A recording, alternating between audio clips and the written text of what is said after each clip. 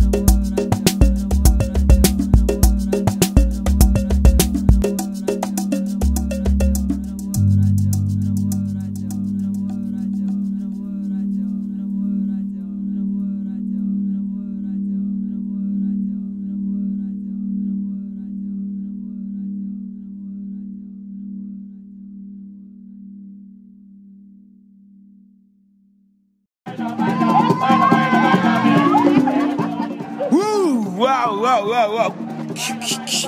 This is Radio Highlife. You're listening to Radio Highlife. The only probably guys who can do what you never imagined before that it can happen, but it's happening. Can change your mood, can give you the best fanatic moments that you never expected before. Just keep rocked to Radio Highlife. Listen to Radio Highlife. The only one, number one, probably the best guys whom you can imitate. You can't imagine them splashing off on the deck saying, quick.